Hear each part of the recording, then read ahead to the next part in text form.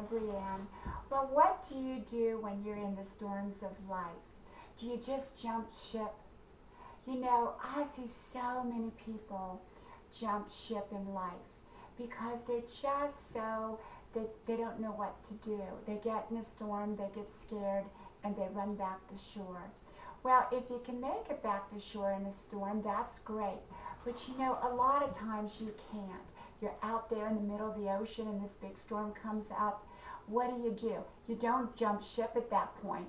You keep on. You put your life vest on and you just steer that ship to where you can get it to a safe harbor.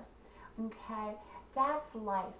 When you're going through tough times, just it's going to be a little harder to steer and maybe a lot harder to steer, but you gotta hold on.